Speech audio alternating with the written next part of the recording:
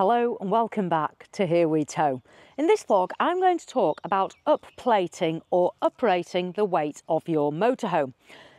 This is quite an interesting topic and I'm going to try and keep it as simple as possible and hopefully give you all the correct information. Now when you buy a motorhome, that vehicle will have a maximum gross vehicle weight or maximum authorised mass. It could be anywhere up to 3.5 tonnes or then upwards of that. Many motorhomes are 3.5 tonnes. You can drive those on your Category B driver's licence. Other motorhomes, such as the Matrix, come at a higher weight already. Ours was 3,650 kilos. Now, I'm just going to show you the weight plate on our motorhome so you know what I'm talking about. Now, your motorhome would have a weight plate. Ours is here under the bonnet. Now, we actually have the manufacturer's plate from Fiat, and then we have the Adria plate, and this is the weights that our motorhome can be. And you can see there 3,650, that's 3,650 kilos. That is the maximum our motorhome can weigh. The other weight you need to know about is your mass in running order, MIRO. Now that is basically the weight your motorhome will be when it leaves the factory, and they also include there generally an allowance for a driver, some water, bits and pieces that you might have on your motorhome. Yours will be different, so always check. And when you subtract that MIRO from your gross vehicle weight, it's going to give you your payload. Now, why might you want to upplate or uprate the weight of your motorhome? Well, simply because sometimes that payload just is not enough for your motorhome, and that's what happened to us.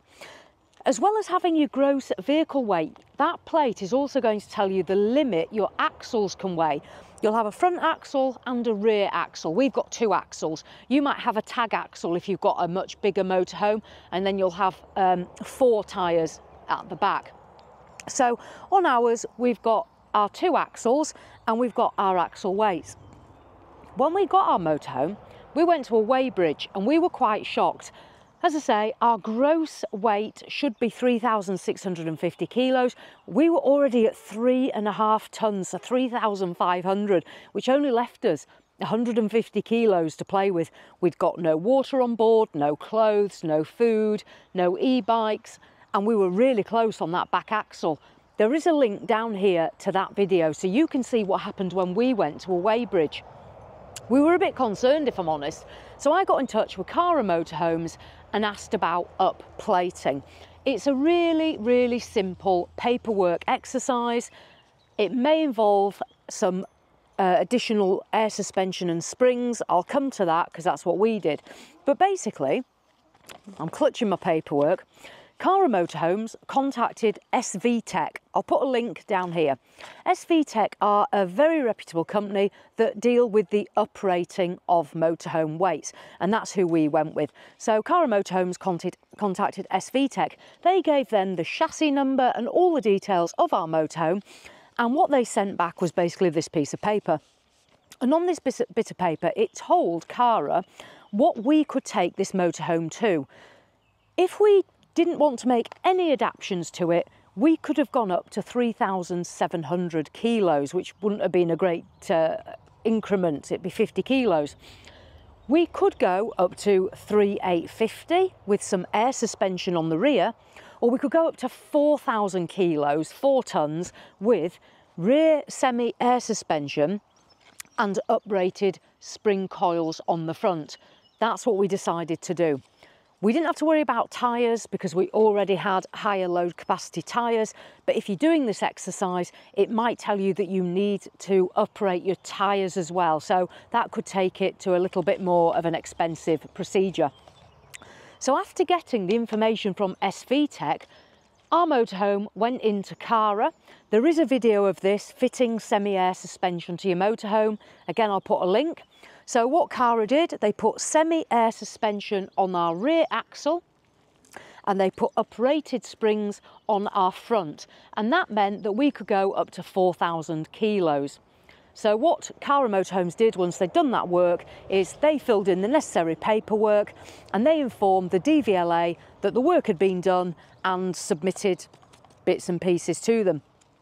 We then got a new V5 showing this at the correct weight, and also through SVTech we got a new weight plate, because you're going to have to add this to your motorhome once you've basically done what you needed to do. So long story short, you can either do this yourself or you can go through your dealer like we did. SVTech will tell you exactly what weight you can be at the limit and how you're going to get there, whether you have to add extras or not. The benefit of upplating is, one, you can obviously increase your payload and take more equipment with you, but you also can increase your axles. Now, as I mentioned, our rear axle was our problem. Before, our rear axle was limited to 2,000 kilos. After our upgrade, it's now 2,240 kilos. So we can put an extra 240 over the rear axle because we've now got the semi-air suspension. That's made that difference to it. The front axle has also gone up a little bit because we've got the springs. Now that could be important. If you've got a motorhome like ours with a garage, we've got our fresh water tank over the bed or under the bed, we've got our e-bikes there. So that addition is what we need, definitely. Let's talk about cost, and then let's talk about what we're going to do with this weight plate sticker. I'll bob those there. Cost. When we had this procedure done, SVTech at that time charged £280 plus VAT for their services.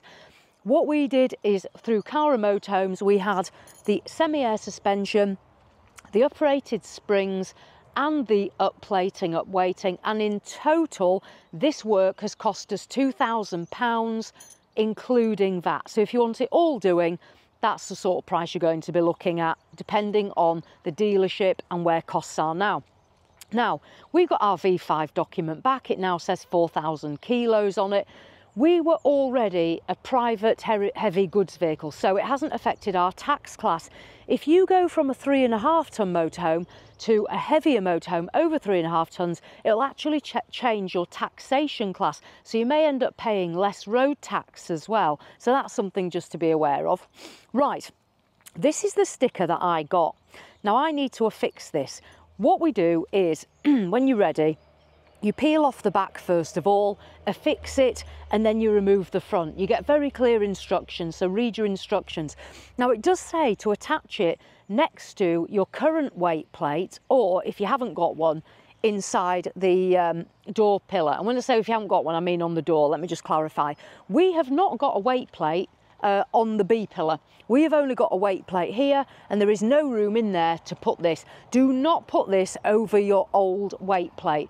You should always leave that so people can see the weight it was, and if you were ever to downplate, you've got that older plate.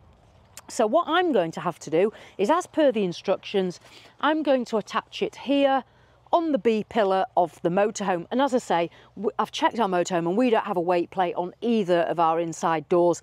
Don't attach it to your actual cab door, because if for any reason you had to have a cab door replaced, you'd lose your sticker. So I've cleaned this with a cloth. I'm going to affix this now, and then that'll be it. We'll be upplated and ready to go. So I'll just start putting this on now.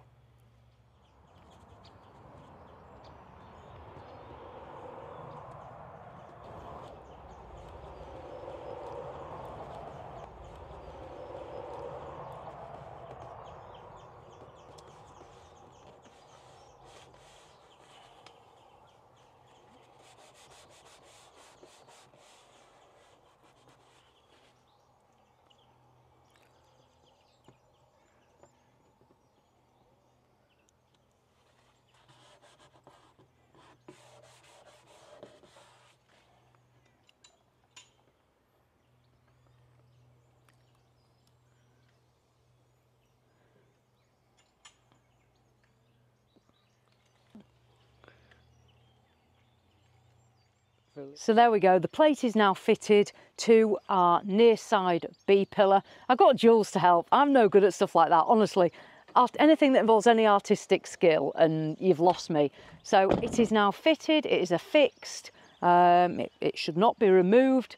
that is basically how you upplate or uprate the weight of a motorhome. Other companies obviously are available. We literally though went through Cara Motorhomes, they contacted SVTech, and we went all the way to our maximum, which was 4,000 kilos or 4 tons. And in terms of insurance, I did actually mention it to the insurance company, but it didn't actually change the class of the vehicle or anything like that. So as far as they were concerned, it didn't make any difference to the insurance. Your V5, as I say, it may make some difference to your tax class if it wasn't already over 3.5 tonnes, and you do need to make sure you have the correct category on your driver's licence to drive over 3.5 tonnes. That's your C1, so you'd need C1 to go any higher than 3.5. You can in future downplate or downrate the weight if needs be as well. It's not a permanent thing, it can be reversed basically with the same procedure. So there we go, we now have gone from 3,650 kilos up to 4,000, and we've got our semi-air suspension and uprated springs. I'll put all the links down in the description below. If you've got any questions, please do ask them. If you've done this yourself and you want to make suggestions for other people, again, put them down there because we all learn from each other. So there we go. That is how you uprate or upplate a motorhome. So as always, thanks for watching, and I'll see you in the next one.